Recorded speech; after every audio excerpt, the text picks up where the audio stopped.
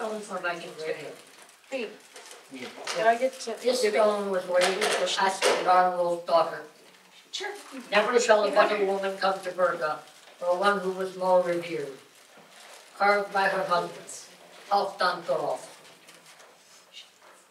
Astrid, I cannot carve the truth on stone.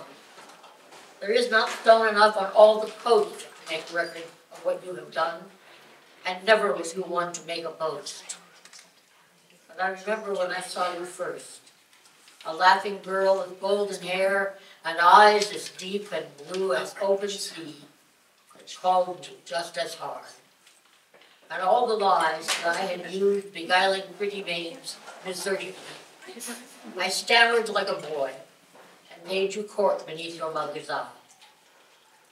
I won you and wed you in my joy, and like the sun you brought into my stead, light and warmth, and singing at your loom did more than any tapestry or fire could do in bringing beauty to the room.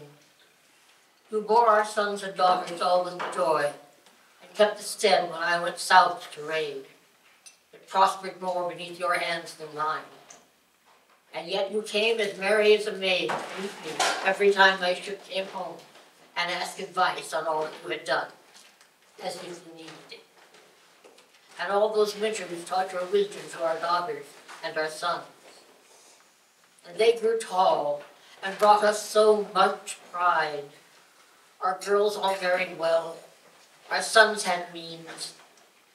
The eldest brought his wife home to our hall. We should have had good years to end our dreams. But you grew ill and died, telling your love of me, who left you all those years alone. Since you are gone, there is no joy in life. Astrid, I cannot carve the truth on stone.